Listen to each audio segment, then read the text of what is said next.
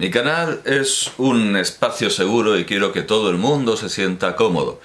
De modo que los admiradores de Jesús G. Maestro, que continuamente vienen a defenderlo, a alabarlo, a decir que ha hecho una importante contribución. Curiosamente algunos dicen que hay que respetarlo porque ha escrito miles de páginas y eso es una buena contribución, para bien o para mal. Es como si me dicen, no, hay que defender a Stalin porque hizo una gran contribución para mal. De Stalin se podría decir que hizo contribuciones para bien y para mal. Me encanta lo que dice Luis Pancorbo acerca de Mao, que fue un hombre con aciertos y errores, unos y otros enormes. El caso es que en la defensa de Jesús G. Maestro no llega ni siquiera a decir que hay que alabarlo por sus enormes aciertos y sus enormes errores, sino simplemente por su enorme obra, porque ha escrito miles de páginas y eso está muy bien, aunque sea una aportación para mal. Es bastante contradictorio. Bien, como digo, quiero que todo el mundo se sienta cómodo y si alguien viene aquí a agitar la bandera del Jesús G. Maestrismo, pues obviamente habrá que hacerle las cosas lo más parecido posible a su lugar de origen. Es como los conquistadores españoles que se asentaban, si venían de la meseta, en mesetas, si venían de las montañas, en montañas, y si venían de las costas, en costas. Como en el mundo, en el particular universo de Jesús G. Maestro, no se permiten los comentarios, aquel que demuestre proceder de aquel universo verá borrado su comentario, simplemente para que se sienta como en casa. Jesús G. Maestro no solo no permite los comentarios, sino que le dan completamente igual las opiniones. Si en lugar de venirme a mí a decir que Jesús G. Maestro tiene una obra colosal y que ha escrito muchas páginas y que qué puedo poner yo a esas 3000 páginas que se compran en una editorial donde prácticamente se ha autoeditado y seguramente habrá pagado por miles de cajas de libros que quiere vender a toda costa, y por eso cuando se le hacían objeciones, en el tiempo en el que admitía objeciones, decía que quien le objetara lo que decía, que comprara su libro, que hiciera una inversión de, yo que sé, 100 euros para... Y no es el único, desde luego, no es el único, y lo he visto en otros campos, en el campo de la física, mucha gente que tiene que dar salida a su libro y debate y discute así. No, yo ¿para qué voy a dar razones? Entonces ¿para qué empiezas? ¿Para qué? Bueno, al final cayó en la irracionalidad de estos debates que al final remiten a termas, a fuentes ocultas, escondidas, y se retiró del debate, lo cual me parece muy coherente y no permite que nadie le diga nada.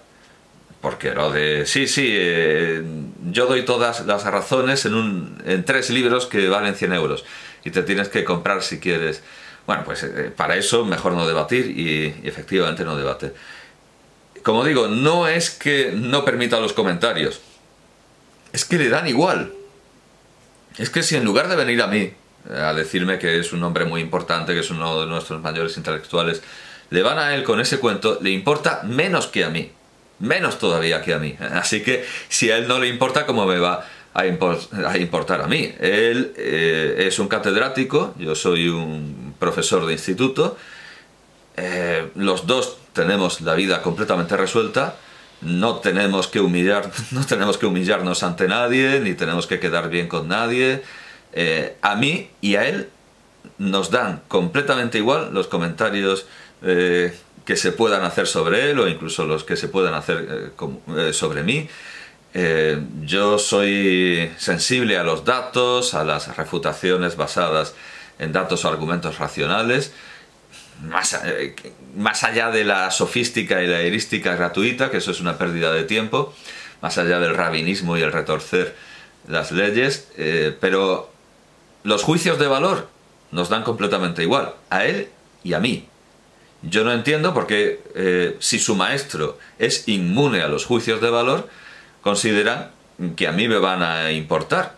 Yo voy a borrar los comentarios en ese sentido, al igual, en el sentido de hablar bien de Jesús G. Maestro y hablar mal de mí, al igual que Jesús G. Maestro directamente no los permite. Como digo, no dependemos de nadie, no tenemos que agradar a nadie, estamos en la misma situación, él cobra el doble que yo más lo que tenga por el canal, pero entiendo que al igual que yo no necesitará snifar cocaína en las nalgas de una velina o de una mamachicho en la cubierta de un yate. Los gastos son más o menos los mismos, con lo cual la riqueza es igual.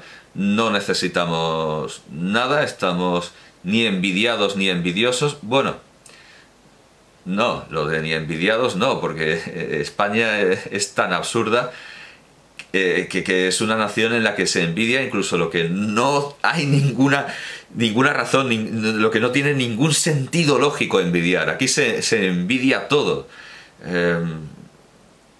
Me falta un ojo, joder, qué envidia.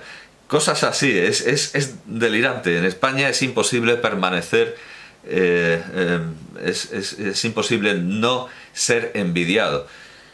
Por supuesto que Rafael Sánchez Ferlosio decía que esto era un mito, que en realidad era una excusa que tenían los españoles para, bueno, justificar sus fracasos o dar rienda a cierta manía persecutoria, pero no, Sánchez Ferlosio se equivocaba de medio a medio. Yo he visto envidiar a poetas en situación de verdadera indigencia, simplemente porque a lo mejor habían participado en el jurado de un concurso.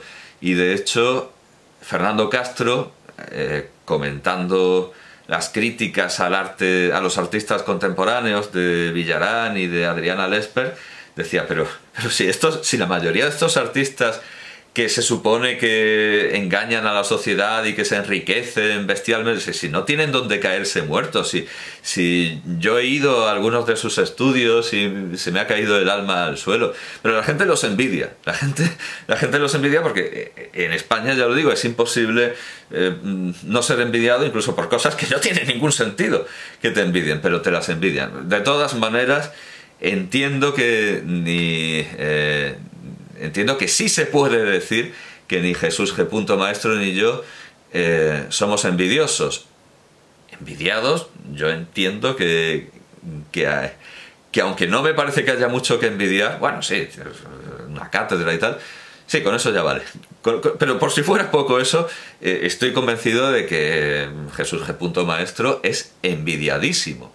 Para mí no, en fin, no le arriendo la ganancia, no veo ningún sentido en envidiar a Jesús G. Maestro, pero estoy convencido de que tiene una cáfila tiene generaciones y generaciones de envidiosos y seguramente los tendrá en el futuro.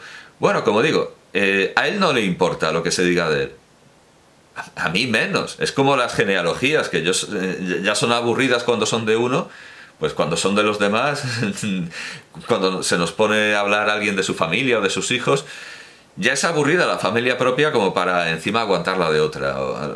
Ya es aburrido que hagan juicios de valor sobre nosotros como para que nos lo hagan de otra. A mí que me cuentan, a mí que me cuentan. Yo solo he hecho algún comentario sobre la inutilidad de la doctrina de Jesús G. Maestro, sus incoherencias, sus debilidades, etcétera, pero porque me parece importante, por lo que ya he dicho muchas veces, porque como la gente está impresionada por alguien que ataca a los ídolos y les pega patadas y puntillazos, que tenga en cuenta que eso es algo que puede hacer cualquiera.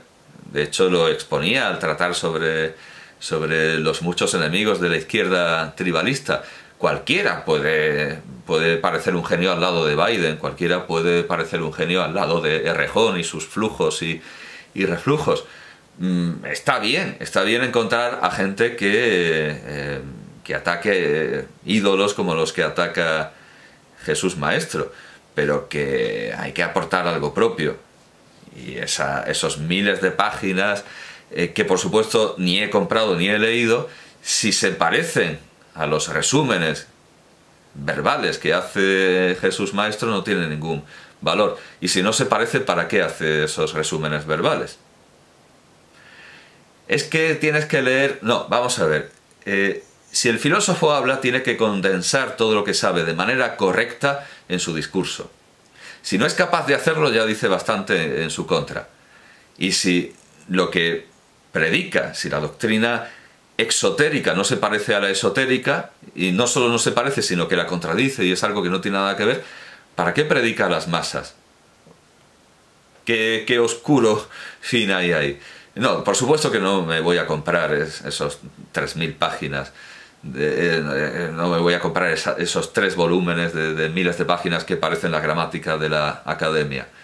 Porque las exposiciones orales que hace en el Ágora, en los acrobaterios filosóficos, me dicen que no tienen ningún interés. Claro, yo hablo de lo que él explica.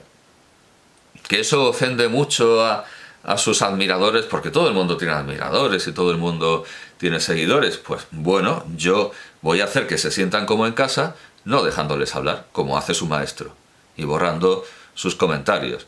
Porque, al igual que hizo Reinaldo Arenas con un profesor que le estaba alabando el régimen de Castro en una cena de gala, de gran lujo, bueno, hago lo mismo. Si usted estuviera en el canal de Jesús G. Maestro, no podría estar haciendo este comentario. Reinaldo Arenas se levantó, cogió el plato del profesor que tanto alababa el castrismo, lo tiró al suelo y le dijo: pues si usted alaba tanto a Fidel Castro y al comunismo en la isla de Cuba, que sepa que si estuviera allí, si viviera allí, si fuera un cubano debajo del régimen socialista, no podría tener una comida como esta. Así que yo le hago el favor de acercarlo a Fidel Castro, al igual que yo le hago el favor a quien sea admirador de Jesús G. Maestro de acercarlo a su maestro y de no dejarle hablar como hace el maestro.